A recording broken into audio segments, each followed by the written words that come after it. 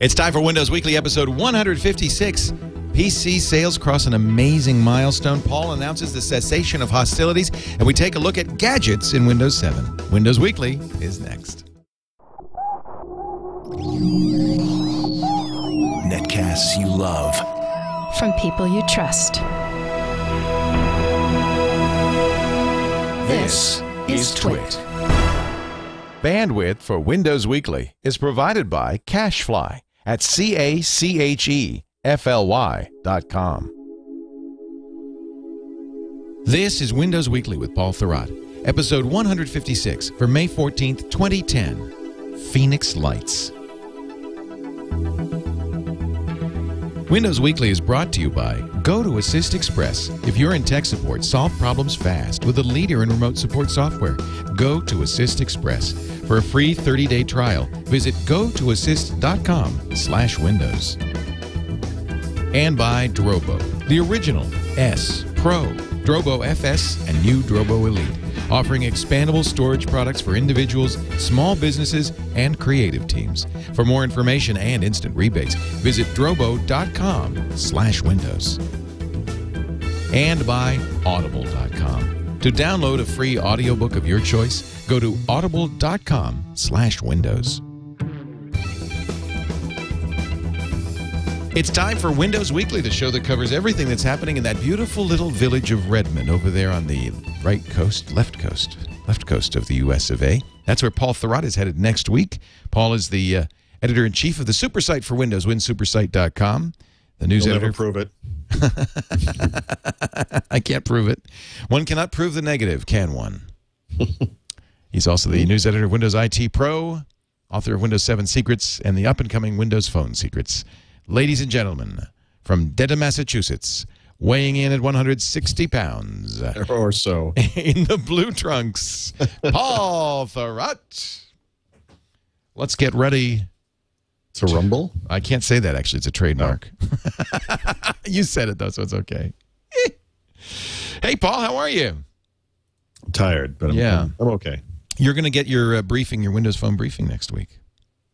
Well, yeah, what I'm planning to do, and we'll see, Microsoft has apparently done everything they can to screw this up, but I'm going to try to just be there and sit in a room with one of the devices and write my book. You know? Oh, you actually sit there and write?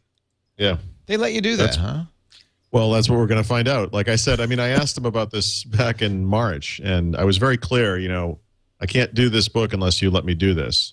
Yeah, no problem.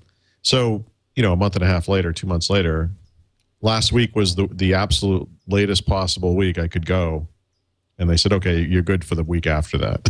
You know, so I didn't want to go this week because I'm going to be away next week, and I didn't want to have back-to-back trips like this. But what are you going to do? What are you going to do? Going now. So what are you going to do? I'm going to go now. You're going now? I buy my ticket at the last minute, and pay 3 times as much as I should have. And I mean, I'll have other meetings while I'm out there, obviously. Yeah. Good. Well, that'll be whatever. Fun. But so you think you can? Well, how many days do you sit there with the phone? I'm hoping for 3. So you're not going to really write the book. You're going to like take notes and use it, and then go home and write. Yeah, I mean, I'll do some writing there, but yeah, my goal is to document every single little screen, so that as I write, I can write. But there are questions I have. I've already written some of the book, and you know, you can only do so much with an emulator or with the videos they put out and so forth. And I'm curious about how things actually work, you know, when you're connected and so forth. So there's a lot there I need to look into. So yeah, I mean, I could be there all week. I mean, if it wasn't this week, I would have been there for 5 days. But I can't be gone that much time. I have to get back, get some stuff done, and then leave again. So, what are the top 3 questions you'd like to have answered by this? About Windows Phone? Yeah, about this visit. The things you don't know that you want to know. That yeah, I can't really specify them into questions, but they're around such things as, you know, there's this notion of, you know, you have an account, typically at Windows Live, and when you connect to it, that your feed kind of feeds into all of your, you know, the people hubs and all that stuff. And I want to see what that's like. What it's really like with my live data, and it's something you can't do in the emulator. And it's really, I think that's where it all comes together. And there are hints of what it must be like if you go to Windows Live right now. They use that What's New feed on their web services and the Messenger client and so forth. Yeah, it's a stream. It's a live stream. Yeah, and I've been playing with that a lot lately for this reason specifically. I connected it to my Facebook account, for example, just to kind of see what that is like. Because from Windows Live, as from the phone, eventually, you can do things like not just see the feed of stuff coming in off of Facebook, but also post to Facebook if you want from that interface. And then, there's this notion also on the phone of not just textual content, but like photos. So if you're in the Pictures Hub, for example, one of the pages there is literally photos, supplied by your friends and family coming in live over the internet through Facebook and these other services. I'm really curious to see what that looks like. But again, it's just, it's sort of like the final pieces of the puzzle, right? And the most important pieces, really, when you think about it. It's hard to do. I mean, it's impossible to do without a device. It's think of it as grout, filling in the cracks. That's the grout, yeah. Well, and right, but it's also foundational material. I mean, that's the problem. So it's not like your book is all grout. Is that what you're saying? It's all grout. Yeah, it's gritty, certainly. It's hard because this is the fundamental part of the phone. It's the point of it when you think about it, right? It's this interconnectivity, and that's the one thing we don't see today. So it's cute. We can make our own applications using their developer tools. You can run the emulator and see some very basic bits of it and so forth. That's nice, but the really basic parts of it, the fundamental parts of it, are just not available yet. Until you have a device. So we shall watch with bated breath. Yeah, I'm curious to see how much they let me talk about what I'm doing out there too. So I'll see. I guess. Hey, just a note to people who send me emails saying they're doing something with bated breath. Yes. It's BATED, like you're holding your breath, not BAITED, like you've put worms or fish in your mouth. Yeah. Difference. Although, it's a subtle difference. But yes. The taste is often the same.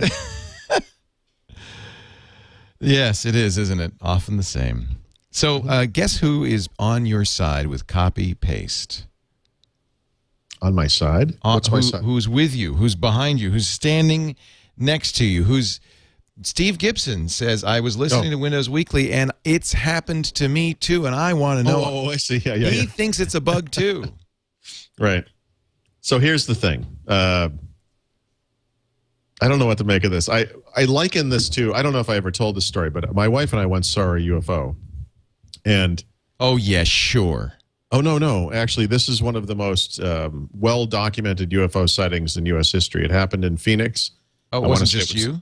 Oh, no, it was the entire city. We were out taking golf lessons at night when this happened, but everyone there saw it, our instructor, all the people. It was reported on the news every night for 3 or 4 days running, or maybe a couple of weeks. Thousands of people videotaped it, saw it, whatever. Did they ever find out what it was? Well, yeah. So I was very interested within the last year to see. I was clicking through the channels, and there was a show about UFOs on, and it said Phoenix, and I stopped, and I said, I wonder, could this be the thing that I saw? And it was. And it was interesting, a decade later to see the U.S. Army or I guess the Air Force come back and say, oh, no, we were testing weather balloons. Yeah, sure. That's it exactly, that V-shaped thing. So you saw that? I saw that. And I like the little wire holding it up at the top of it. That's good. Yeah. No, this thing was enormous. I mean, wow. Yeah, no, we saw. And the Air Force says that's a weather balloon. I don't. Something like that. It was one of those. You watch the Roswell things and you think, like, this couldn't possibly have happened. The air balloon or the weather balloon story sounds fake, but to hear them say something very similar to that about something I saw personally was difficult because this was something. I mean, I witnessed it. I don't know what to say. I mean, it was impressive. So, but the thing is, by the way, Governor Symington saw it too. So, I mean, you're. Oh no, this is not like a group of hillbillies. The whole city saw it. A group of hillbillies saw it. And Governor Symington. Moonshiners saw it one night. No, this was well documented. So, but here's the thing. That doesn't prove that there's alien life, right? I mean, we saw an unidentified object in the sky that was massive and moving in concert and all that kind of stuff. And you can draw certain conclusions about it. But one of the things you can't conclude is alien life exists. It's not clear that this was alien in origin. All we know is there's something out there. Yeah, there was certainly something up there in the sky that night. But with regards to copy and paste, it's not necessarily a bug in Windows, right? And one of the things I'm sort of coming around to, because I've really been trying to see when this happens, and based on feedback, based on some articles I've seen online, and by the way, I've gotten several hundred emails, and thank you, and now stop. I appreciate it. We're all on the same side. Enough. I mean, I can't answer them all. There's just too many. But this has happened to literally several hundred people have emailed me about this. So my belief right now, and Microsoft has gotten back to me. They said they cannot find a pattern, is the way they said it, and that causes this bug in Windows. But I actually wonder now if this is an application specific because of some information that has come to light since we started talking about this. Specifically, that certain applications, well, all applications, can optionally flush the clipboard when they start up and even when they get focus. Right. And it's possible, and I guess there's certain applications where this happens a lot, like Excel and Outlook or two, that this happens a lot. You were just saying something about Chrome, and I use Chrome all the time. And actually, one of the applications that this happens to me with a lot is Chrome. And I have to wonder. Yeah. It might be app specific. If it's not doing something. Yeah. So, but you may recall, one of the times we talked about this, probably the first time, I guess, I was talking about some of the screwy behavior that Windows has always had, for years and years around keyboard shortcuts. And how, depending on the application you're using, you can tap the Alt key, and especially in this new generation of Windows applications that don't have menu bars anymore. And by the way, Chrome is a great example of where this happens, because Chrome has no menu bar. You can't enable it. It just doesn't exist. It's a brand new kind of application. If you're typing in a web form in Chrome and you hit that Alt key, you can type for the rest of your life, and those letters will never go anywhere. The only way to get out of that is you can hit the escape key, you can hit Alt again, which kind of toggles the effect. But it's a weirdness, and that is Windows, right? That the Alt key does that is a feature or a side effect, if you will, of Windows. It's just the way Windows works, because Windows is expecting another key. It's a keyboard shortcut kind of a thing. Just like when you hit Control-C for copy or whatever, Alt plus something else does things. And it has the effect of shutting down keyboard input until you say something. Yeah. So I think that these things are all interrelated. That the underlying silliness, if you will, is just the way that Windows handles the keyboard, and it's anachronistic. It's old-fashioned. It's based in this kind of DOS past that really no longer applies anymore. And I would like to see that overhaul. But anyway, obviously a lot of people experience this thing. There is no solution per se. But, it is out there. I mean, the truth is out there. The truth is out there. What's not out there, apparently, is the things that you're putting into your clipboard. I don't know why it happens exactly. Mystery. They're with the other sock that disappeared from the dryer. You're right. They're with the socks. Yeah. They're all out there happy together.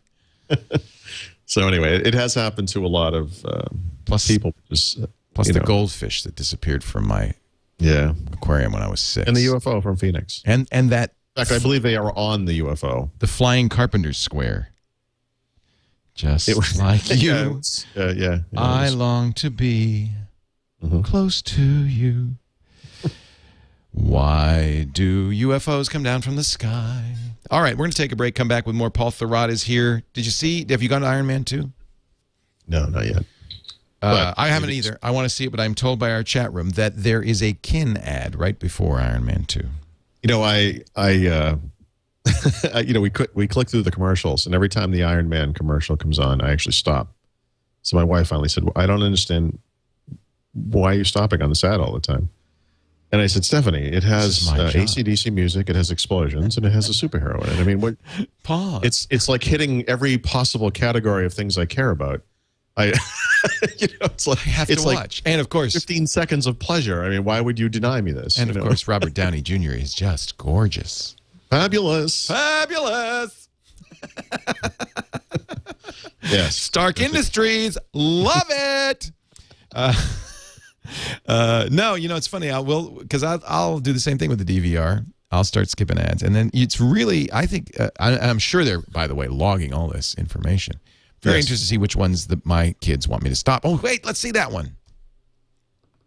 And I think that that's probably something of great value to the networks. They want to know. What we need to talk about sometime. What? And I've gotten some emails about this lately, but the truth is my wife and I have been looking at this anyway, is the cost of the stuff that we do, And by the stuff that we do, I mean, I think we as Americans especially are taking on more and more of a monthly payment kind of thing as time goes on.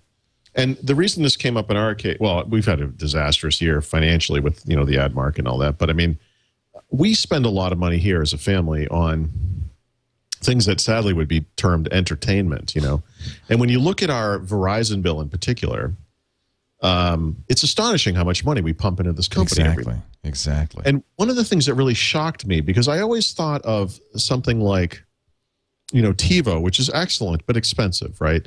That you would pay. Do you happen to know off the top of your head what is a TiVo subscription cost per month right now? $15? Oh, I don't know, because I think they still have the $200 lifetime. What chat room will know? What does it cost a month? If you don't I bet it's somewhere in the $12 to $15 range. I'm going to guess what that is. That's what it is. We pay more than that every month to Verizon for one HD DVR. Really? We actually pay every month for the right to poorly record to a small hard drive in a Motorola set-top box. Crappy box, yeah. I think it's $17 a month. I think that's the charge. Really? On one TV. That's ludicrous. But see, they know, because you don't really, you don't pay attention to it, that it's kind of invisible. Well, we're paying attention to it. And what's really interesting in the case of Verizon, by the way, and a little tip for everybody out there, my wife has done this twice. She's examined the bill and said, we don't need this, we don't need this, we don't need this, and we don't need the second phone line, and all this stuff. And she calls them up, and when she's done, the bill is $40 less a month, and we have more HD channels. Right. And we have not lost our second line and all this. It's amazing. Like, she's twice lowered our bill dramatically and added to the services that we get. And if you're, I would imagine this works in a lot of cable companies, but, Verizon is only part of the story. And, when you look at the smartphone, we have two smartphones. We have a separate phone for one of our kids. The phones, the stuff, it's astonishing how much you can spend. Maybe sometime this year, I hope to be able to have a conversation about this where I can maybe even outlay, like, this is what I'm spending. This is stupid, and where do you save money? And I think if it was just my wife and I, we would probably not pay for TV. I would probably do some kind of then web. Add into that your Zune Pass or your iTunes. You add all this stuff up. I bet you it's, and this is what gets me about the record and movie industry bitching about piracy. They are making more money off of us every month than ever before, if you ask. I'm pretty sure. Oh, easily. I'm pretty They certainly sure. are for me. Despite the fact that I don't physically get in my car, drive to a store, and browse DVDs or music or CDs or records or whatever, I am definitely spending more. And I think that part of the reason for that isn't, well, I'm getting older and now I make money or whatever, but it's also the convenience of it. It's easy. When you're sitting there with your remote control and you have an Apple TV or you have a on-demand thing on your cable box, whatever it is, and, $5.99 is kind of tough for a rental or whatever the cost is, but I don't have to get off the couch. Right. Face it, we're lazy. Yep. People, screw it. But it's funny if you actually pay attention, it's not funny. It's actually the opposite of funny. But when you go and you look at this stuff every month on a month-to-month basis, as we've been doing now for 3 months, it is astonishing and painful to see how much you're spending on this stuff. It's crazy. Anyway, we should talk about that at some point. I want to have more. And then I'm listening. Ken Auletta wrote an article in the New Yorker and did an interview on Fresh Air last week about the publishing industry. Yeah. And how they're all worried about ebooks. He says, I think he's nuts, because it's going to put bookstores out of business. Now, I love a bookstore. I do too. And I think a bookstore is a wonderful thing, but nobody in their right mind is, it's not going to cost. They're going to sell more books. This is the complaint about, I don't like cars because I like going to the granary to buy hay for my horse. Exactly. And I really value the relationship I have with the guy. I do love going to the granary, but come on. Horses are gone. Things change. And I just thought it actually lowered my, used to have a lot of respect for Ken Auletta, and his book Googled, and he's written so many great pieces. Yeah. But I think he didn't wouldn't write him off because of this, but he's a writer. And one of the things you have to be careful of anytime you do anything in life, I guess, is, that you are biased by something that affects you directly. You know, sure, but it should be. If any smart writer, it's going to sell more books. You're going to make more money. They don't have to kill trees. They don't have to ship books around. They don't have the middleman distribution. So, boo-hoo, Amazon's making them charge less. But they're boo-hoo. You know, it's all good for everybody. And the record industry did the same thing about digital music. They went just crazy over it. All of this, I understand it disrupts your way of thinking, but in the long run, this is all good for people. Everybody, for consumers, for authors, and everybody except, I'm sorry to say, I'm sure the granary business suffered a downfall of sorts when the car came around. If you're a printer, if you're a truck driver, if you're the distribution company, and if you're the bookstore, you don't like it. Sure. But I don't think authors or readers should be upset about ebooks. It's good for us. One of the things I've been upset about as an author is the sheer time to market that occurs when you publish a book in a traditional way. It's ridiculous, especially when you write about technology like I do. By the time the book gets in the stores, it's already out of date. Well, you know what the publishers might really be worried about is not the bookstores, but in fact the fact that they're next. Because how long before authors like you eliminate? What is the publisher doing for you if he's not printing the book, shipping it to a bookstore, getting shelf space? Nothing. You could do it all yourself. You could hire an editor and an indexer. Well, right. So what the publisher is doing, I would say, that is actually fairly... You do your own marketing. Yeah. No, but I mean, the one nice thing about traditional book publishing, for the most part, is that they do provide an advance. So you get a payment up front, and this kind of finances you going forward. Now, if you're established... Once you're established, you don't need that. We talked about A-Press and so forth. They do things a little differently. Yeah. If you can afford to do this stuff without needing the advance and then reap more benefits on the back end... A lot more. That might work out financially in the long run. Yeah. I just think everything's changing, but I just don't like it when I hear content companies say, "Oh, we're being ripped off and our profits are going down." Their profits are going through the roof because digital distribution, instant click purchasing, invisible bills are making it possible for them to squeeze more money out of you and me than ever before. Frankly, and I think they know that. They just don't want us to know it. It's all a big lie. Sure. All right, let's take a break because I want to do a commercial and make some more money so I can buy some more crap. Right. I'd like an advance, please. And then, well, you know, at first, when we first started paying you and everybody, the way we did it, we would wait till we got the money and then we would pay you. But that took so long. We just send you a monthly check and we kind of advance it because we're in a position now. We have enough cash flow. We can do that. But don't count on us paying you ahead of time. I don't count on anything. I don't think we'll get to that. I don't think we'll get to the point where we pay you before you do a show. I would gladly do a podcast tomorrow for some money today. You know. Oh dear. Let me talk a little bit about my friends at Citrix. Boy, they're doing some great stuff. I was just reading about the new enterprise stuff that they're doing, and they're doing a hypervisor thing. And it's really a great company. And what's nice is this high-end enterprise technology trickles down to the consumer stuff. It allows them to make great new products and all sorts of innovative stuff. We've talked about GoToMyPC before, GoToMeeting, the new GoToTraining, and GoToAssist Express. Not new. GoToAssist has been around for a while. I was using it on the screensavers to help people. But GoToAssist Express is new and fast and fantastic. Recently named the worldwide market leader in remote support by Frost & Sullivan. They focus on this sector.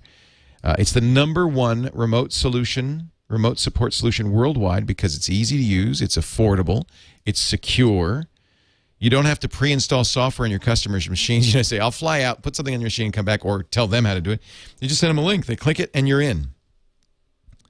Whenever your customers have a problem, you can instantly start supporting them online. You can do up to 8 sessions at once. You can drag files from your computer to theirs if you got to fix an update and install.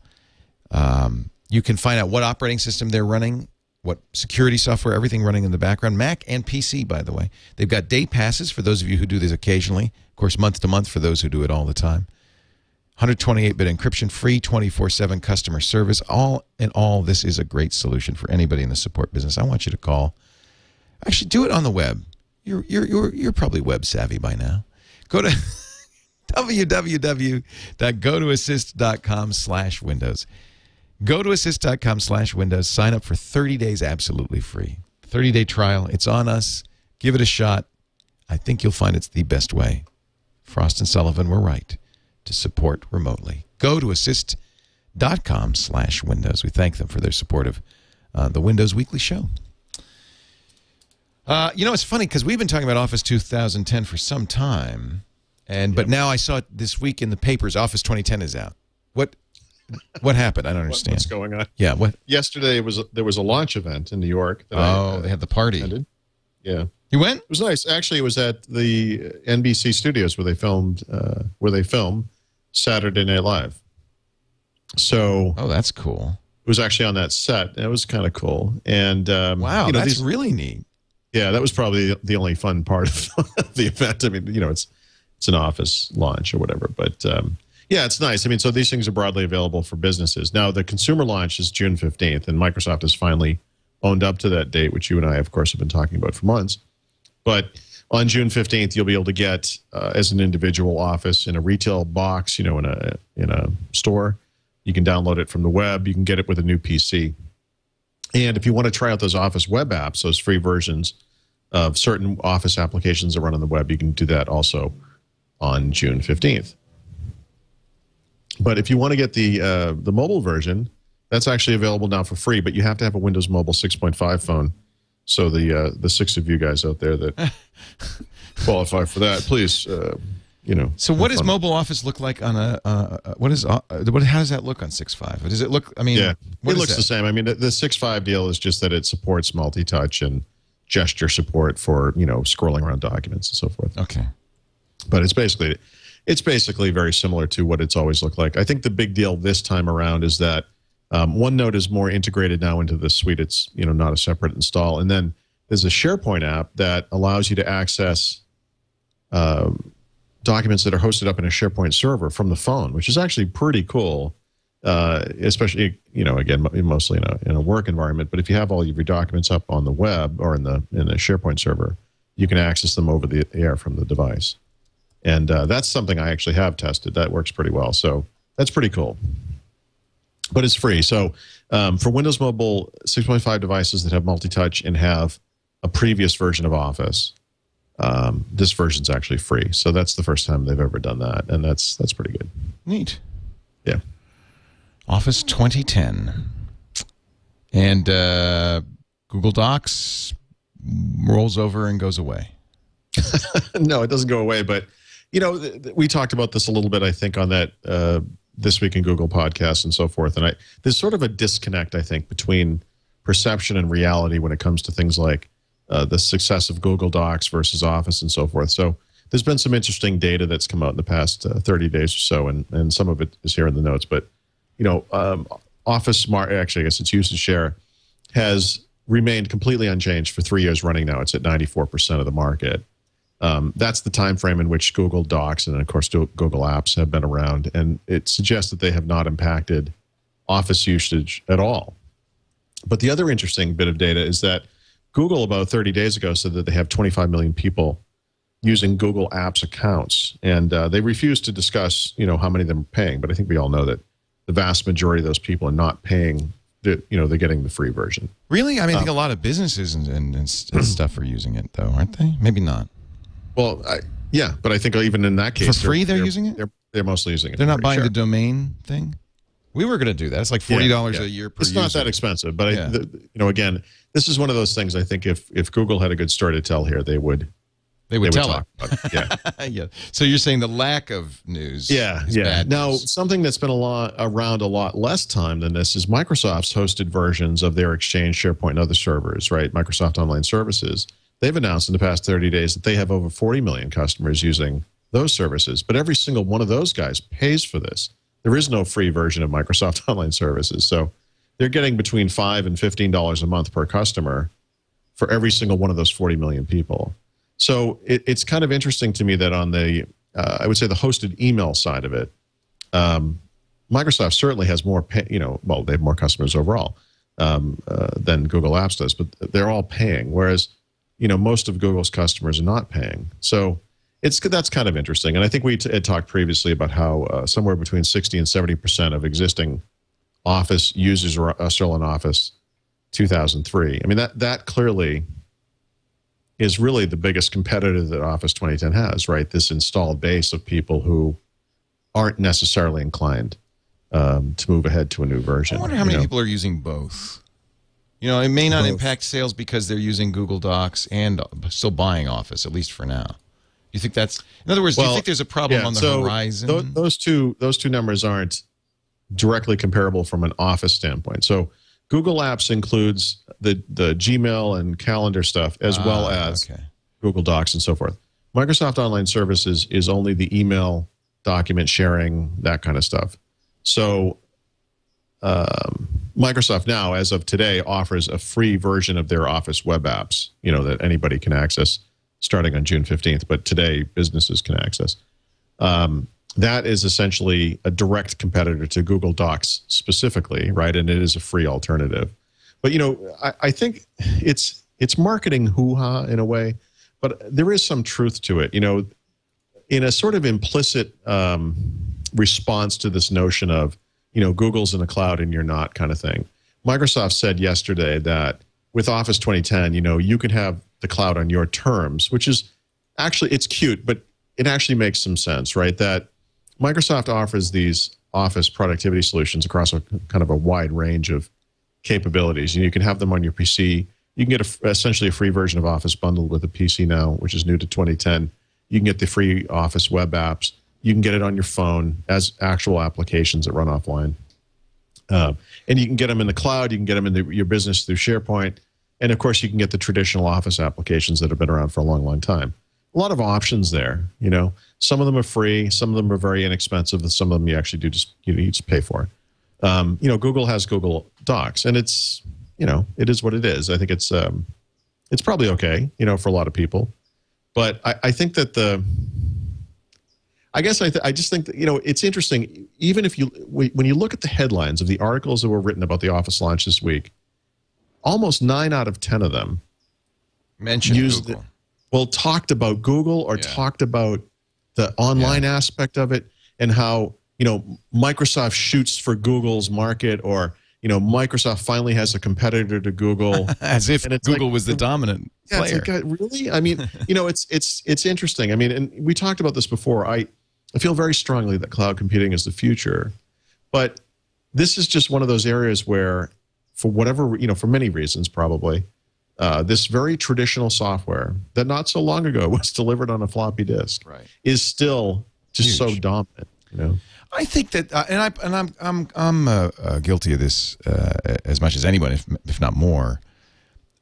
We tend to live in a bubble. I tend to live in a bubble where I look at what's the future, what people are moving to, what's exciting and different. And so stuff that's stayed and has been around for a while and just kind of keeps cranking it out, like Office, is not so interesting. And so, but do you think that, I mean, obviously most people still use Windows, in some cases XP, and Office, in some cases 2003.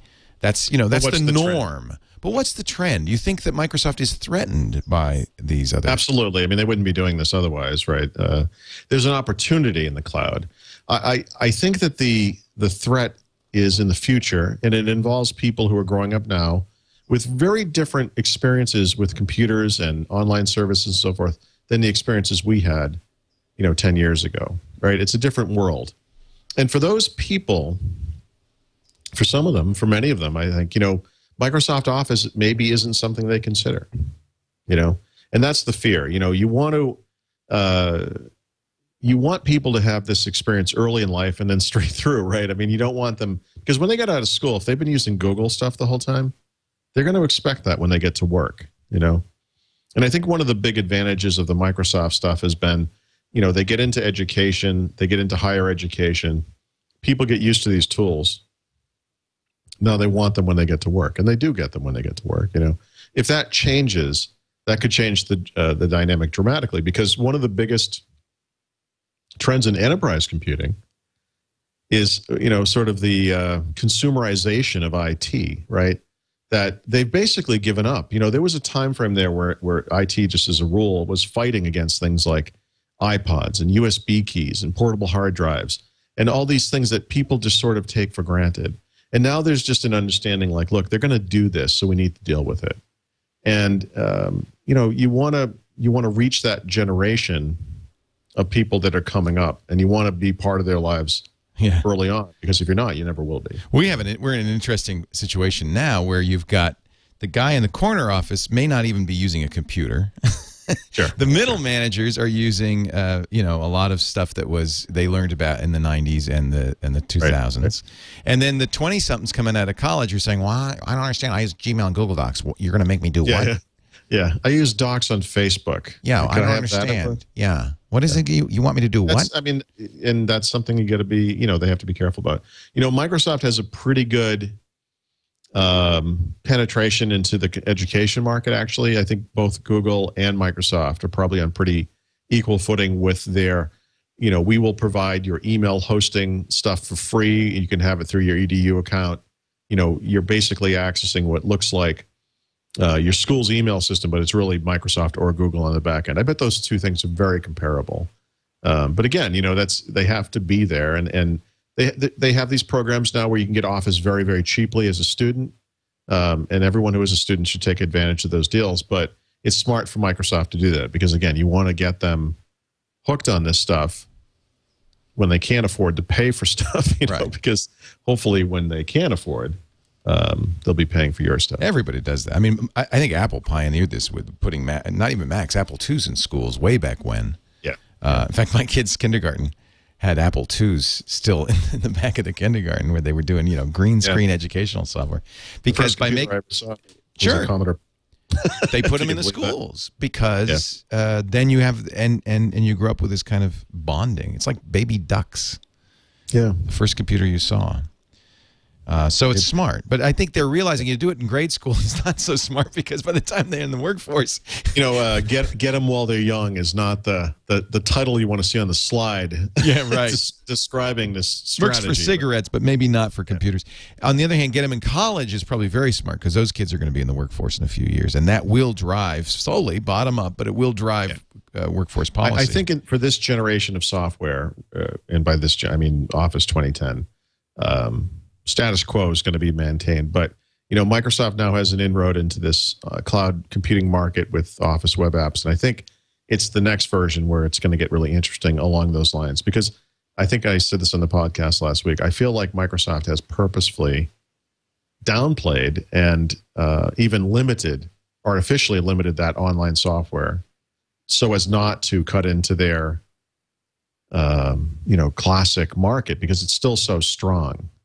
But I think they're holding back with the notion that if we ever do see a dip, we can, you know, turn on the funnel and we'll have all this other functionality. I think they're moving to full, you know, Office on the web, you know, and that will be the future. Yeah. Why not? I mean, yeah, that's, you know, and now here's a question: Silverlight, right? Or will it be HTML5? Oh, right. So that's important too, isn't it? Yeah, yeah. I could sort of see a situation where there were different levels of functionality based along what your browser had. So the Silverlight version would be better. It does introduce the interesting possibility of Microsoft not having to specifically support the Mac with its own version and Windows with its own version, right? You just create a version that runs in the cloud, and suddenly, if you're running on Linux, it just works. You still have to deal with all those browser differences, but when you look at what Microsoft's doing around the same markup thing, you think, that's interesting. What if all the web browsers do render the same markup identically? Then when they create Office on the web and other things on the web, it's in their interest. It is in their interest, and they have just one platform they have to support. Right. Oh my God! Standards-based computing in Microsoft's interest. Amazing. Well, but it is. But right? They've created the first standard. They created Windows. Sure. That was the standard. They created DOS. That was the standard. They're no strangers to that. They understand the power of having a standard platform. Well, they're just they are strangers to working with standards bodies. Well, they're strangers to open standards because they don't make any money on that standard. Yeah. But I think that they're going to realize, look, this is where it's headed, and if we want to continue, you know, there are some powerful benefits to having a web standard that we can design our Office to work with. Right. I love that. To me, that's the holy grail. And I think it's what we've talked about for years, where we don't even think about operating system. I don't know. I just have a browser. Yeah. I don't even know what you're talking about. What operating system is it running? Just as we no longer, probably many, not all, care about what processor, how much RAM, what hard drive. That's all moot. It becomes a different level of abstraction at some point, right? Yeah, and that's what you want. I mean, yeah, geeks who love we love talking about speeds and feeds, but most people don't care, don't want to care. Sure. I mean, imagine, 20 years ago, there were a lot of very similar looking boxes that were completely incompatible. You couldn't tell by looking at it whether the software you had would work on such a machine. Sure, right. Eventually, I think these distinctions need to disappear. So, and that's what the internet could potentially be about, unless Facebook takes it all over. And then, of course, maybe that's Facebook's plan. All it has to do is work with Facebook. They've even invented... If we could just get Microsoft to give us a free version of Office, that would be the first step. Well, docs.com. That would be the first step. Docs.com. And Facebook even invented its own markup language. They don't even use standard web markup. They use I hope it's called FTML. Please tell me it's FBML. Close enough. Oh, Facebook markup language. That's how against open they are. They want to own it. Yeah. I actually was... I just looking at CNN. They wrote a story about me. I deleted my Facebook page yesterday, and I guess I'm a trend. It's weird because I just friended you 2 days ago. Yeah, sorry. Up you. Yeah. You were the last straw. You were it. Oh, if Thurrott's here, I'm out of here. This neighborhood's going to hell. It's like AOL was for a while. AOL for a while was the thing. CompuServe was no. I was never an AOL. I was a CompuServe guy though. It's like a Beavis and Butthead episode, Winger was never cool, Butthead. Oh, dear. Hey, a big milestone. Intel making an announcement. We're going to talk about that in just a second. You're listening to Windows Weekly with Paul Thurrott, editor-in-chief of the SuperSite for Windows at winsupersite.com. I want to tell you about our friends at Drobo. We are a Drobo house now. Let me tell you, I've always had a Drobo at home for my my home backup. That was the original Drobo, and it has 4 disk bays. So that means you can. And by the way, you can mix and match. You put any drives you got. That's what I liked. I always have lots of old. For a while when it was a 160 gig drive. What am I going to do with that? Then it was a 500 gig drive. What am I going to do with that? That was a terabyte drive. What am I going to do with that? They're getting bigger and bigger. You stick them in the Drobo, it adds up. The Drobo has 4 drives. It takes one of them for redundancy, so you never can lose data. Even if one of the drives dies, you just pop it out, put a new one in, and your data is intact. Great for a photo collection, family videos for backup. That's what I use. I use it for a time machine. Then there came the newer Drobo S with 5 disk bays. Made it even faster. Drobo Pro, 8 disk bays. Imagine now you could put 2 terabyte drives in there, get 16 terabytes of redundant storage. The Drobo Elite has 8 disk bays, but it's a storage area network, means that you can have 16 connections to it. There are dual gigabit Ethernet ports on it, connecting via iSCSI. So that means very high-speed Ethernet-based connectivity. It looks like a local drive to all of those 16. It's not a networked drive. It looks like a local drive to all of those 16 units. It's pretty amazing. And if you've ever purchased a SAN, it's a lot more affordable. In fact, we have to buy, not only do we have to buy the SAN for $20,000, but then each desk is another $1,000 for the software. I mean, this is crazy. Not with a Drobo. It's very affordable. I'll give you an example. You want to really load up a Drobo Elite with 8 2-terabyte drives. Normally $5,099. We'll save you $500, and I'll tell you how in a second. $45.99. That's 16 terabytes. Our SAN, $20,000. Do the math. Plus $1,000 a seat. Do the math. The new Drobo FS, we're using that for backup too. So I have a Drobo FS here, a Drobo FS at home. We back up the Drobo FS here, and then it automatically over the internet mirrors itself to my home drive for off-site backup. I mean, Drobo is a great solution for small, medium, and large. You take a look at all of the Drobo has to offer at drobo.com/windows. That's where you get $25 to $500 off a new Drobo. Drobo.com/windows. We love Drobo. Put all of your stuff on a Drobo. Drobo.com/windows. Did you say Nubo Drobo? I did. I have not heard of that model. It's the Nubo Drobo. It's the Nubo Drobo Lango. It's like one of those kids' languages, they make up where they put syllables in the middle of things, and Sure. yeah, just they do it to leave me out. They've always done it to leave me out. I just do it because I trip over words. That's why I did it. Nubo Drobo. So this is a huge milestone, and it does put the iPad sales into perspective. Intel. Yeah. Did you see this? It was. I didn't. I love this. Intel has an investors, meeting every year, and the CEO Paul Otellini said that the PC industry has crossed this milestone where they are now selling over 1 million computers every single day. Wow. Every single day. That's just stunning. And it's funny because he never said the word iPad, but he very clearly meant the iPad because he said that sales of tablet computers were, by comparison, insignificant. And I think that was a little bit of a snub of Apple in a way because, of course, Apple's using their own microprocessor in the iPad and not an Intel processor, which is kind of interesting. But that's a huge number. It's funny. It never occurred to me that we were getting there because, of course, they sell over 300 million computers a year, and you can kind of do the math and figure out how many would if they sold 1 million a day, how many would that be in a year? But it's a big market. It's really interesting. Wow, 1 million PCs a day. That's worldwide, obviously. Yeah. And that's Intel PCs. Is that not including AMD or any other processor? No, I assume that means AMD as well. I think this is the market. All computers. Yeah, the computer market.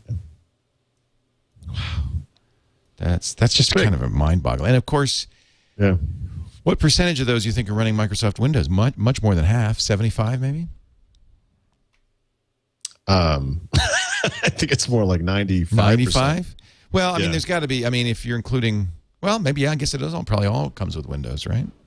Yeah, most of them. Almost all. That's. I mean, that's the other side of that number. That's a lot of copies of Windows. Yeah, and it kind of ties into that whole the netbook, ultra low cost computer, iPad, equation, whatever. But he.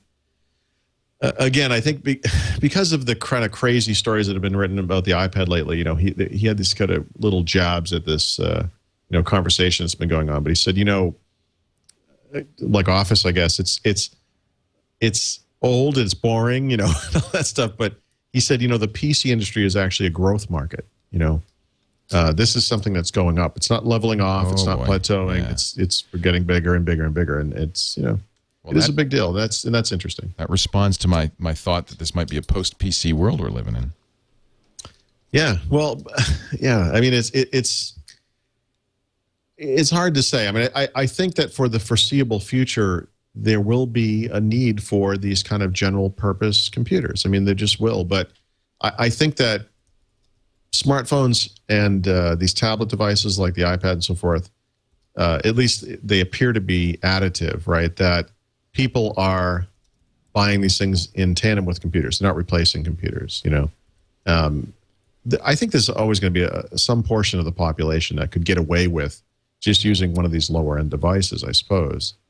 But I think it's just the sheer utility of the PC. I mean, it's interesting how it has kind of bucked these trends.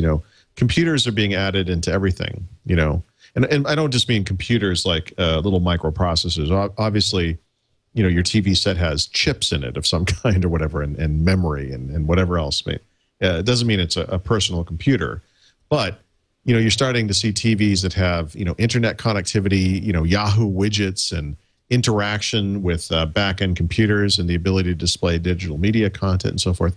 These things are becoming more and more powerful as well. And other devices, cars, of course, with the Ford Sync type systems and all that.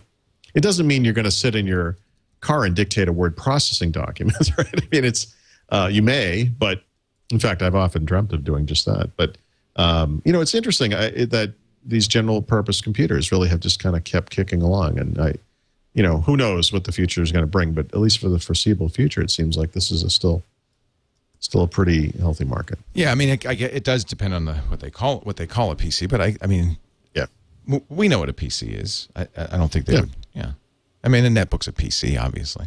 Sure. I mean, you could, and people, I know people must do this, but you could sit in your den with a wireless keyboard and type on your big HDD display, I guess. People do it. Absolutely, people could do it. Yeah. It's not the way I would want to write anything meaningful, but could do it. All right, we are ready to move to the portion of the show in which we boggle your mind. Oh no, not yet. One more thing, and then we'll boggle your mind with the Windows 7. Actually, there's two more things because you forgot the top story. I forgot the top story? Yes. I did forget the top story. Well, let's save that. First, Android outsells iPhones in the U.S. Now, you're big on debunking precisely these kinds of announcements. Right. Do you have anything to say about this? This NPD group said this. Yeah. Well, here's the thing, and NPD is an organization I actually investigated a little bit a few years ago, and what I found out was they're really reliable. Oh, good. All right. In fact, it was Microsoft who came back to me. In fact, I want to say it was around the time of the first generation Zune. They had come out with some kind of market share numbers around the Zune or whatever. And I questioned this, and what I actually heard back from Microsoft was, we use these guys. Everyone uses these guys internally. They are who we trust. So if you're looking for how things are really selling in the United States, in particular, consumer electronics, computers, and so forth, NPD is it. They're rock solid. Yeah.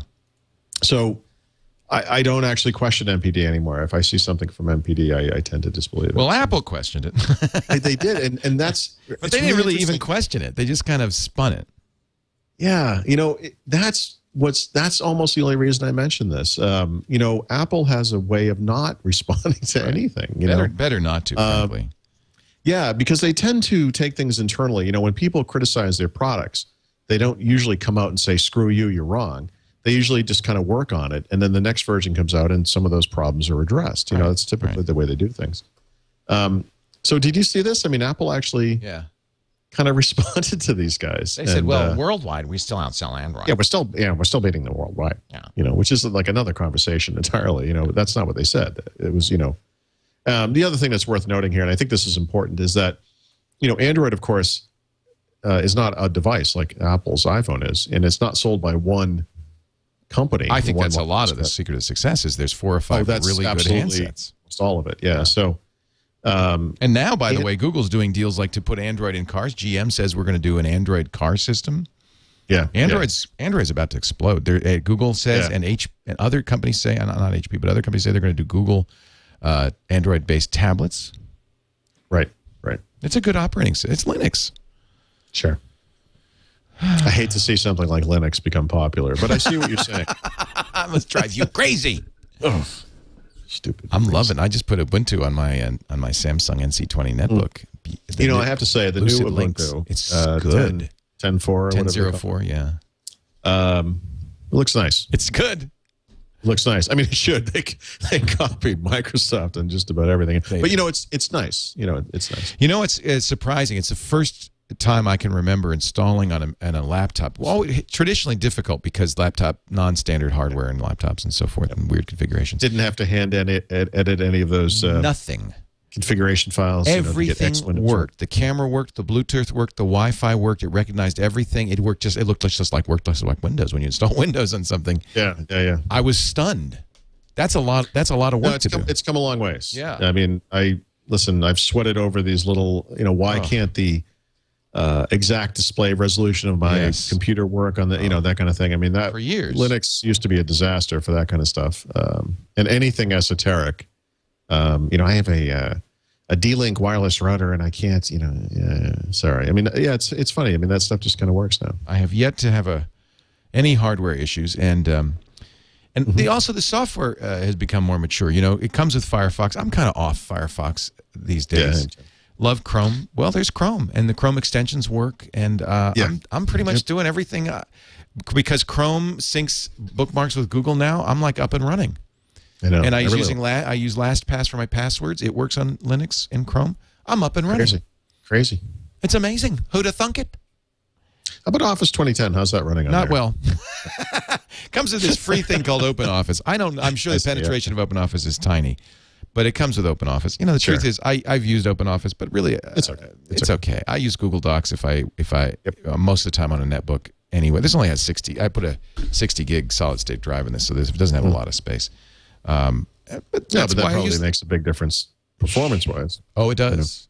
Yeah. Oh, it's a snappy little pucker. Yeah. Okay, the big story, ladies and gentlemen. Oh, the big. You have no idea what I mean by this, do you? All I know is what the headline is: cessations have ceased. All I can think is you've given up playing that stupid. I mean, that fun game. You're not playing anymore. What's I think the a deal? better way to say it, Leo, and this is how I would phrase it. You beat it. I have beaten it. You beat it. I have mastered it. There is nothing more for me to do. What do you mean? But wait a minute. I have achieved the 10th stage of enlightenment, or as Call of Duty calls it, 10th prestige. Wow, that is pretty. It literally does not allow me to level up anymore. That's damn impressive. I've gone to level 70 twice. I'm sorry, 10 times. 10 times. And now it's done. And you know what's interesting is, by doing this 10 times, and I did the same thing in the previous game too, and I have to give them credit because Treyarch, the guys who made World at War, the previous game, there was a little, I don't know if it was a challenge or I think it was an achievement, and it was worth 0 points, but it was the final achievement. And when you got it, you know, it brings up the achievement sound and it says, seriously, go outside and see the sun. You know, like enough. Does it? Oh, that's funny. And then in Call of Duty Modern Warfare 2, unfortunately, it just does nothing. You literally hit the whatever the points are you need to get to that point, and then you can keep playing. You can play forever, but it stops, you know, letting you level up. That's it. Yeah. But now, okay, forgive a noob question. Yes. But it is the online play that you care most about, isn't it? But that's what I finished. That's what I'm saying. In other words, I could keep playing online. I could keep playing. You mean there's no one worth beating anymore? But there's no point because I can't level up ever again. Oh, so that's why you play is to get level. I've achieved the... I have all the guns. I have all the... Don't you want to get the awe and envy of people when you walk into a room and they go, oh, shh, there's Paul Thurrott, 10th level ninja.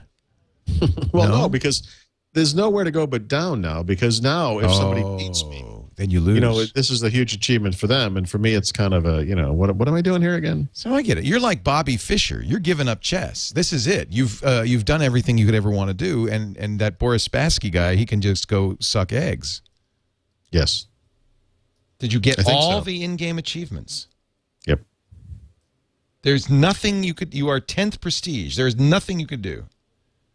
Well, I could keep going. I mean, there's kind of esoteric challenges related to headshots with weird guns that I would never use, I guess. You must do a headshot with the bazooka.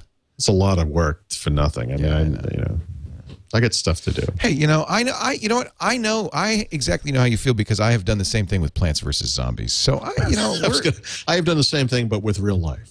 In real life, I've achieved all that I would like to achieve. In fact, I actually got the achievement unlocked symbol the other day in the in the store, in the grocery store, over my head. Achievement unlocked, level 70. Yeah. So, well, that's true. In life, when we've accomplished everything, we just now enjoy the fruits of our rewards. Not in Call of Duty, apparently. No, there's no rewards. I'm gonna have to do something else. I love it might be Bad Company 2. Why don't you come out here? We're doing laser tag on Memorial Day. Oh my God! You have to run. You get sweaty. I've done paintball. Paintball's awesome. Paintball's this is paintball for wimps who don't want to get hurt. Yeah, you haven't lived until someone's pumped you full of paint. No. Yeah, no, the laser doesn't hurt, but it's fun. I mean, it's the same idea. You're running around, you're dodging between trees and stuff, and there's different kinds of guns. I think there's 3 different kinds of guns. We really enjoy doing this. I can't say from experience that Call of Duty, you know, pays off for that kind of thing. Like you actually do develop survival skills, you know, that makes sense. Well, at least you get your heart beating in this. Yeah, yeah. Look, sure. I got my draft notice. Huh? This is order to report for induction from the President of the United States. Hereby ordered for induction into the .com Wars Capture the Flag laser tag picnic party at Memorial Park War Campsite number 1, Loma Mar, California, Monday, May 31st, 1 p.m. So I don't have a choice. Right. I agree. Yeah, I have to go. sflasertag.org. If you're in the Bay Area and you want to play with us on Memorial Day, I don't want to field a TWiT company. I don't want to field a TWiT battalion. I want to field a TWiT frackin' army. I want 1,000 soldiers in the field. Sure.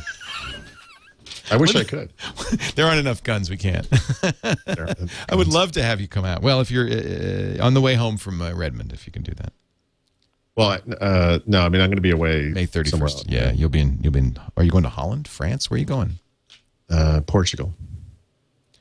You've discovered Portugal, and now life will never be the same, will it? I know. I'm hoping that they fail economically because then I can afford to buy a place. Well, you can go to I can't Greece afford now. to buy anything right now. You But could buy a mansion in Greece for like $12, yeah, I can afford that. and that's close. It's not that close. Portugal. What is? I've heard Still so many good things about Portugal. I love Portugal. What is it about Portugal? You just discovered it, right? You went there for the first Yeah. time last year. Last year, yeah. What is it? What is it about Portugal? Yes. What is it about Portugal? You know, one of the things I really like about Paris, of course, is just the kind of general vibe, you know, the coffee shops and the look of the Right. place and all that kind of stuff. Right. But Paris is a big tourist destination, and it's really crowded in tourist seasons. So I've always wondered if there were cities in France like Lyon or somewhere else where you could get that kind of Paris experience, but without the tourists, you know. And Lisbon is sort of like that. It's a much smaller city. It's on the water, which is really nice, but it's got that kind of nice city vibe to it, and it's not expensive. That's why we went last year. It was Yeah, I've heard it's very affordable. it was the two choices we had that were very, you know, inexpensive for Europe, Lisbon and Berlin, you know, in the winter. I mean, Lisbon was kind No, of do annoying. not go to Berlin in the winter. Yeah, exactly. Do not. Yeah, so it's there's no our black leather jacket heavy enough for Berlin. Yeah, in the exactly, winter. exactly. So this year is our 20th anniversary. and Oh, really? that's where we're going for Your our- 20th since you got married? Yeah. Good Lord, you were kids when you got married. Jennifer and my 20th is next year, and I'm like twice as old as you. At least, yeah. Yeah. And twice as heavy, apparently. No, I don't think so. Wow, that's great. 20th, what a wonderful thing. Well, a happy anniversary and enjoy Lisbon. You know, I hear Buenos Aires is like amazing. Actually, so that's one of the other ones. And the problem with Buenos Aires is, and it's cheap, it's really hard to get to, and it's a huge flight. Oh, yeah. From Boston to Buenos Aires is anywhere from 18, 20 hours, somewhere in that time frame. And it's just I'm going in February. That's why I mentioned that. I want to go badly, and I would just say that this is going to make no sense to people from the West Coast, but from Boston, and it may be the only place in the United States this is possible, maybe New York too, I guess. You can go to Europe for a long weekend from here. Right. And that's right. I know That's a good point. It sounds crazy, but you really can do it. And there are even some flights. We've only done this, I think, twice, but British Air does this. Some cities you can actually fly not overnight, but just that day. And that actually really helps on the whole clock and getting on the schedule. So if you want to go to London, you could leave in the morning and arrive there. It's very late at night, I think, if I remember how the the clock works or whatever. But it's the same day is how it works. Right. And you can actually fly the same day. That's kind of interesting. So we're not doing that for Lisbon, but it is a possibility. So, of course, this volcano could erupt, in which case we'll be You'll be stuck. Be in our backyard, which ain't so bad. Well, maybe it'll erupt after you get there. Then we'll be doing Windows Weekly from Lisbon for the next. I'll bring 6 my months. computer just in case. Yeah, do bring what you need. Exactly. I would hate to be stranded in Europe for a week. That would be terrible. Heaven forfend. All right, now, after all that, it is time, in fact, for the moment you've all been waiting for, the Windows 7 feature of the week. That was, yes. I was checking because you do a tip and a feature, but this is the feature of the week. It is the feature of the week. So this week it's Windows gadgets. I considered doing and I may still write an article on this, the lost technologies of Windows, those things that are kind of in Windows that are just being left there to die. Edgar Rice Burroughs presents Sideshow and so forth. The lost technologies of Windows. Yeah. Interesting you should mention that, author. Anyway, but Windows gadgets appeared first in Windows Vista as part of the sidebar. And, that itself has its own kind of convoluted history because the sidebar in the project that became Windows 7, Longhorn, was a much bigger deal. Oh, was it? Than it was in the final version of Windows Vista. Yeah, the notion at the time was, when Microsoft was working on Longhorn, that all of the notifications for the system were going to be over in the sidebar. They were going to get rid of the notification area, and they were going to get rid of the notion that individual apps could provide notifications in their own unique ways, that everything would be centralized in this sidebar.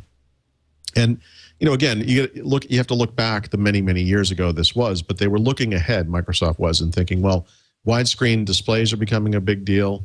We can take some of this real estate up with this sidebar, and people won't notice that it's gone, and it can be stuff that's always there, and et cetera, et cetera. But the way Windows Vista came about was there was something called a sidebar there, but it had nothing to do with that Longhorn sidebar. It was a brand new bit of software. And it hosted these kind of HTML type gadgets that would run inside the sidebar. And again, the basic concept was the same. These things would always be there to look at, clocks, weather, gadgets, stock market utilities and things like that. Little utilities like those desk accessories that were in the Mac, many, many years ago. Well, wait a minute. Before there were desk accessories, there were TSRs on DOS. TSRs, so you really could say this started in the sense with that they're DOS. visual. I'm not giving Apple credit for inventing this. I'm saying, from a visual perspective, they were little things that would run over on the side. They would run side by side with widgets, doodads. Yeah, exactly. Doohickeys, as it were. I think Confabulator really started this as a third-party utility on the Mac. Yes, and actually, we're going to get to that too. Okay. So I'll shut up. Yeah, please stop talking. Okay. I don't have to say anything. No. I'm done. So in Windows 7, I'll just zip my lips now. If you could just stop talking. Let me know when you're done. I'm done. Okay. All yours, Sure? Paul. Yeah. You just take it from here. I'm sorry. Go ahead. Okay. I've lost my train of thought. In Windows 7, the gadgets from the sidebar continue forward, but the sidebar doesn't. So the sidebar has been taken away. The odd thing about that is that so many people complained about it, they got rid of it. But of course, there's also this group of people that loves it and they miss it. And I think it was last week we had a software pick of the week where you could bring a sidebar type experience back to Windows 7. But for the most part, Microsoft expects you to run these things back on the desktop. So they accommodate the need to look at them in different ways in Windows 7. We have something called Arrow Peak, where you can hide all of the windows that are floating over the desktop so you can see what's on the desktop, including those gadgets. You could also use a keyboard control to get down there by default and so forth. They've made some concessions to kind of the modern computing environment that is Windows 7. So the gadgets are all touch enabled. They have different sizes that are possible. So on a touch system, you can actually interact with the little user interface controls and so forth. But for the most part, they really haven't changed that much since Windows Vista, which is too bad because I feel like this Windows gadget system, like the similar system on the Mac, Dashboard, I think it's called, is it's a decent idea. I think for a multitasking type system like Windows or Mac OS 10, I mean, this type of thing I think makes some sense. But it clearly hasn't taken off in a huge way. So I would just say that if you're used to Windows Vista, you're going to recognize almost all of the gadgets. They're basically exactly the same. They've taken one or two away. They've added one or two. If you're coming from Windows XP, of course, this is brand new. So it's something to look at. They're not enabled by default like they were in Windows Vista, so you'll have to enable them. And the easiest way to do that is just to right-click on the desktop and choose Gadgets, and then you'll get that Gadget Explorer window, and it will give you the list of available gadgets. You can place them around your desktop as you see fit. You can line them up on the side of the screen as you would in Windows Vista with the sidebar as well. And then there's a link, I think it's in the show notes. So there's a link also for more gadgets that are available online, both from Microsoft and from various third parties. How big is that ecosystem? It's not that big. I guess it's not that big. When you say it comes up short, it really mars because just developers haven't embraced it as a platform. Yeah, and it's kind of hard to understand why, because they're not hard to make. It's not, you don't have to install a professional programming suite and develop in C# or anything like that. I mean, it's basically web technology. It's odd to me that this hasn't really taken off, and it seems like in Windows 7, the whole gadget thing is kind of treated as a second-class citizen. I guess I would just, if we could segue to the software pick of the week. One of the things I recommend is if you are interested in this kind of thing, it's worth evaluating both the system that's included in Windows Gadgets, and also the competition, right? Because Yahoo makes something called Yahoo Widgets, which is what used to be Confabulator that you just mentioned. And also Google has something called Google Desktop. And Google Desktop does a number of different things, but one of the things it can do optionally is display a sidebar on the side of the screen. And I think that both of those environments actually are, I would say, far better supported by third parties with regards to availability of gadgets and so forth. And, you know, if you're a Google person, if you use Gmail and Google Calendar and all that stuff, I mean, obviously, the Google desktop version is going to have the types of gadgets that you're going to want. The Yahoo one, you know, there's some Yahoo stuff in there, but I think that graphically speaking, the Yahoo widgets is probably the most graphically rich. I think it's probably the nicest looking collection of widgets or gadgets, or however, you know, whatever you want to call these things. But anyway, it's worth checking out, certainly. And I think my only fear for this kind of thing is if, you know, for the people who are fans of Windows gadgets, you've seen, you know, from Windows Vista to Windows 7 kind of a de-emphasis. You have to wonder what's going to happen now in the future. Because a lot of these side initiatives around Windows gadgets also haven't taken off. You know, Windows Sideshow is one of those notions of bringing Windows gadgets type software controls to these mini displays that maybe would be on the outside of laptop cases or auxiliary devices like remote controls and so forth. And there have only been very limited attempts to take advantage of that stuff, and it really just hasn't gone anywhere. And I'm pretty sure it's in Windows just because, you know, they'd be sued by the one company that makes this stuff if they didn't include it. I mean, it just isn't supported in any meaningful way, which is too bad, but that's sort of where we're at. One of the most popular tips you ever did, I think. Yes, sir. Yep. Was the Windows key. What was it? The one for... Yeah.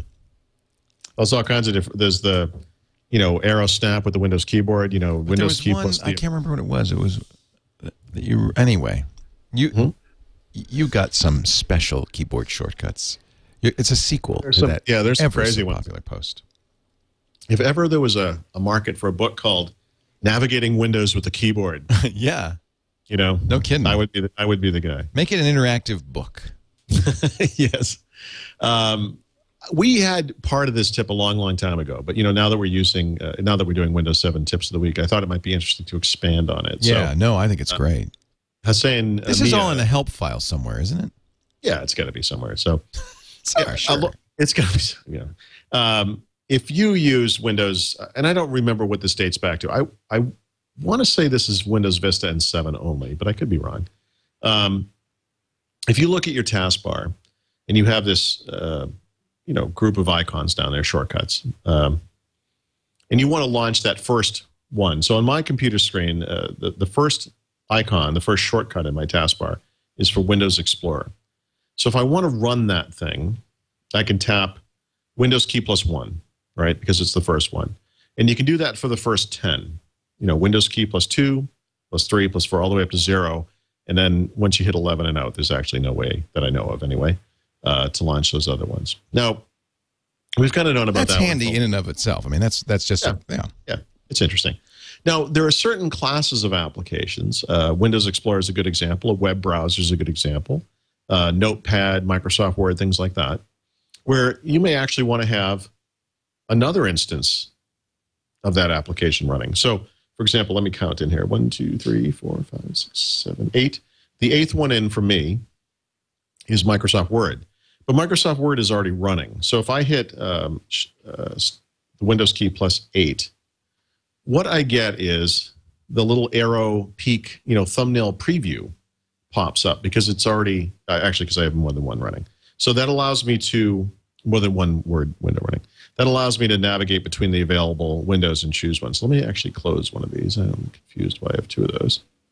Let's see what it does. So now that I have one Word window running and I hit Start menu plus 8, right? What it does is it brings Word to the forefront because Word's already running, right? And interestingly, you can use it as a toggle. So if Word is already running and you want to hide it, you can actually hit Win key plus 8 again, and it toggles it right between minimize. Too bad there's not an easy way to know what 8 is. You have to count. Exactly. In fact, one might make the argument, and I'm surprised Windows doesn't do this because it's so good at doing this elsewhere. If you hold down the Windows key and don't, it should show you. Let go of it. It should show you a little pop-up with the numbers. That would be really kind of handy, wouldn't it? But there are other things you can do here. So if you want to open a new instance of that app, you can hold down the Shift key and then hit Windows key plus 8 in my case. And then you get a new Word window with a blank document inside. right? So that way you can, That's handy. That's also handy. Now, the other thing you can do is, again, you have multiple instances of a single application. Again, we'll use Word in this case. If you're in another, now you switch to another application. If you want to get back to the most recent window that you accessed in a particular application, you would hold down Control plus Windows key plus that number, right? So in my case, Control Start plus 8, and then they would bring back whichever of those Word windows was most recently used. Okay. Right?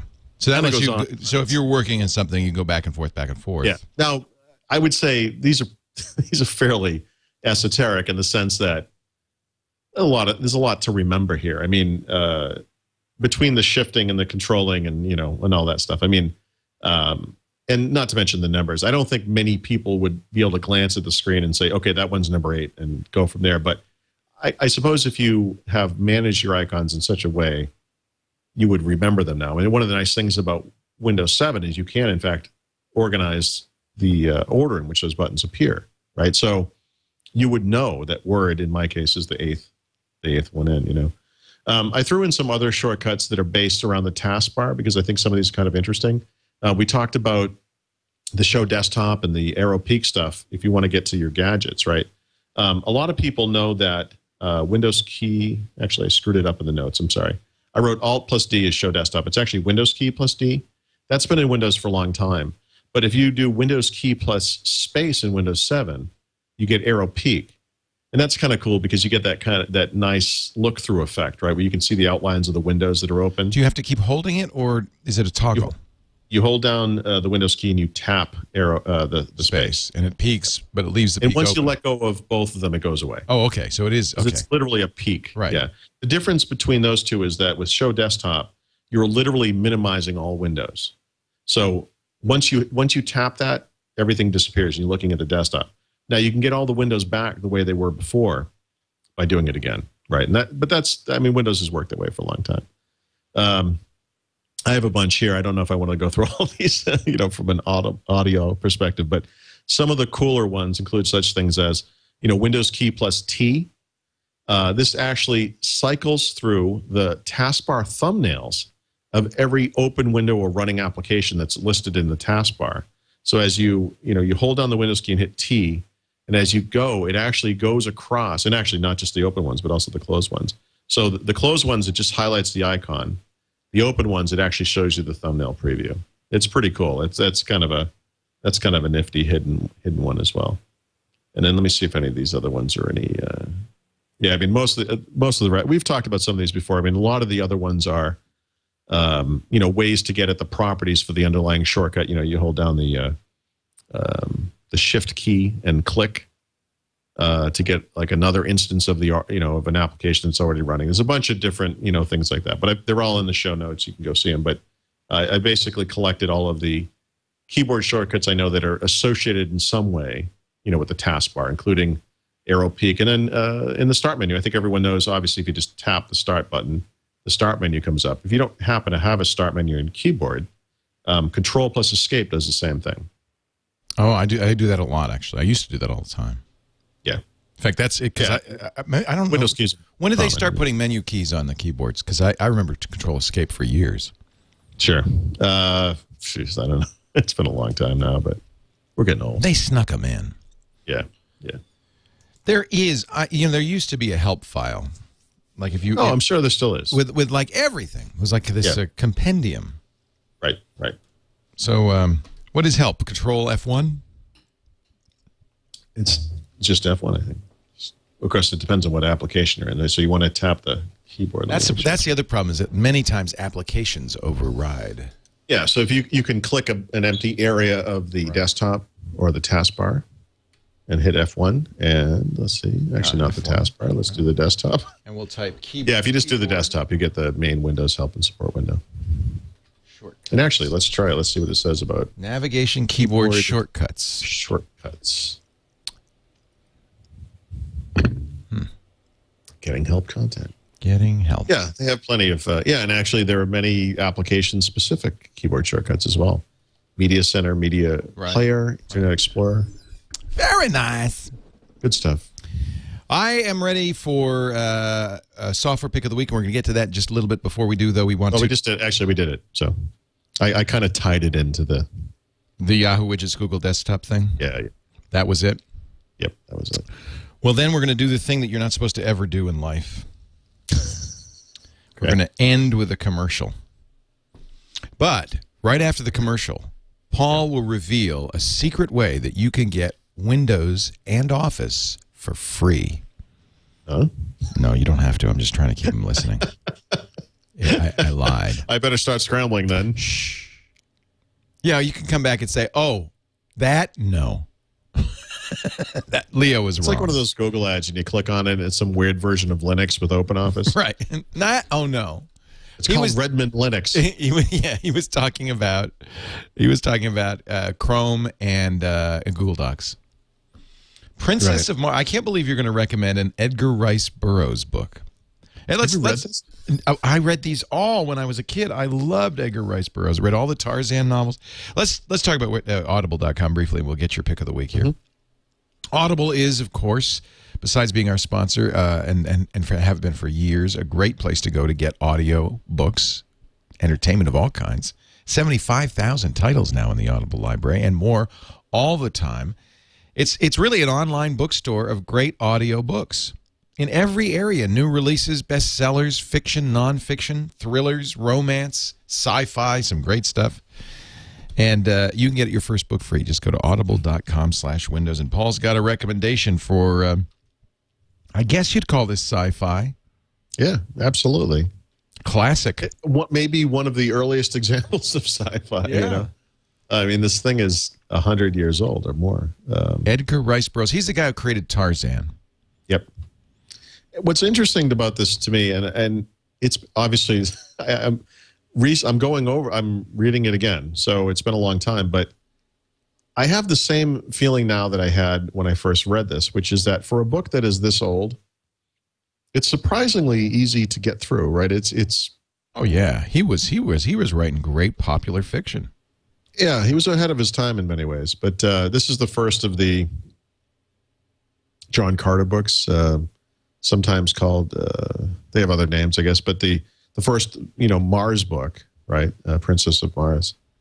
And I really like it. It's so Carter is a Civil War veteran who is in Arizona and just weirdly gets transported to Mars by a triangular-shaped exactly. lighted object. 5 lights in a triangular pattern. Looks like a T-square. There's more detail to my Arizona story than there is to his, but somehow he gets to Mars. Yeah. And so Mars is, of course, populated by 6-legged animals and giant apes and whatever, and it's it's an action story, and it's great because he's sort of a superhero when he gets there because of the gravity differences and so forth. And in looking this up, one of the things I do recall about this is that, of course, the famous fantasy artist who just passed away, Frazetta,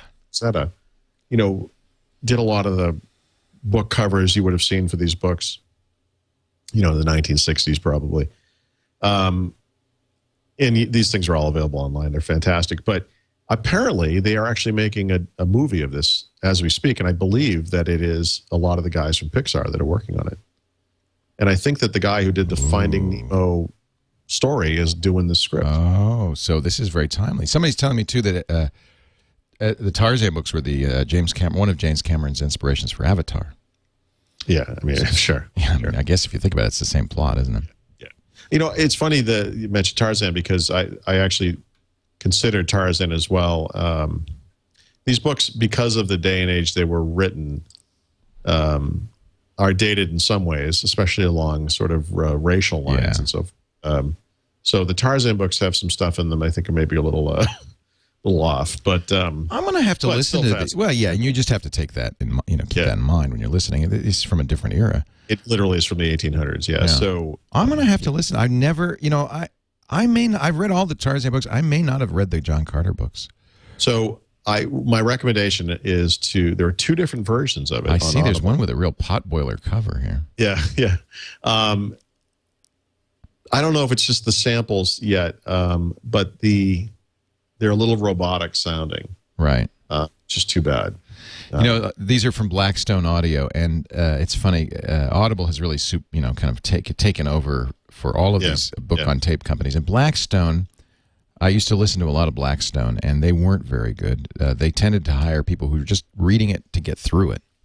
Yeah, they did a lot of business. I'm a little more concerned about the quality of the recording. You know, where it's got that metallic. Tinny. Well, don't worry about that because that's just the samples. They have both of these are available in the new E format, the enhanced super high quality format. So that's not going to be an issue. Just make sure that I would listen to the reader, not the listen sound. to both samples, right, and pick the one that I like. The Jimson does. This is the Jimson, which is the one you picked. Let me just hear a little bit of what the Jimson recording. Time that if anything should happen to him, he wished me to take charge of his estate, and he gave me a key to a compartment in the safe, which... Yeah, that quality is just the sample quality. Sometimes the samples, they use the older samples. It was surprising because both of them just sounded really bad. Yeah. Yeah, they just use the older samples. Instructions which he had me pledge myself to carry out with absolute fidelity. Neither of these readers sound super great, but what interesting. The story's fantastic. Well, that's the thing. If the story's good, you forget the reader pretty quick. Yeah, you get subsumed. And it depends on your leanings. I mean, we've talked a bit about how some of these books are almost stage productions, right? Where you can have multiple actors and there's music and all that. This is not that kind of book, and I could see someone doing a version of this book like that.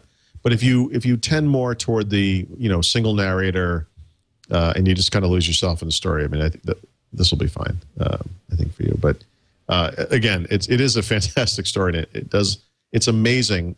I think how well it holds up. It's hard to imagine that this was written as long ago as it was. It really is kind of interesting to me that it holds up. I can't wait. I just dying to listen to this. Yeah, and this came out of, again, I'm getting rid of stuff. So as I discard, these paper books, there's some stuff I've had kicking around for a long, long time that I just haven't read in a long time. And I'm like, oh, geez, I got to go through this again. And it's nice. I'm just surprised. Again, like I said, it really holds up. And it's one of those, a lot of the things that I enjoyed as a younger guy, you whether they're TV shows or movies or books or whatever, you revisit them later and you're like, oh, what happened here? What was I thinking? Jeez. But this is a good one. I mean, it's a really good one. I can't wait. I spent one summer reading all of the Tarzan novels when I was about, 15, 13. I can't wait. Princess of Mars, Edgar Rice Burroughs. But, you get 75,000 books to choose from. Certainly, there's something for everybody. If you go to audible.com/windows, sign up today for the gold plan. First book's free, and you get to keep it even if you cancel at any time. Audible.com/windows. We thank them so much for their support of Windows Weekly. Well, Paulie, you're headed off to get to work on Windows Phone Secrets, the new book. You're going to have access to the Windows Phone, but now don't worry, I won't pry. I should also have a Kin device next week. Oh, exciting! Finally, that you'll be able to talk about. Yeah, I look forward to that. We should also mention that we're going to change our record time. Normally, we do the Thursday at 2 p.m. Eastern, 11 a.m. Pacific, 1800 UTC at live.twit.tv. Thursdays is the regular day, but because Paul's traveling next week, we will do it on Wednesday.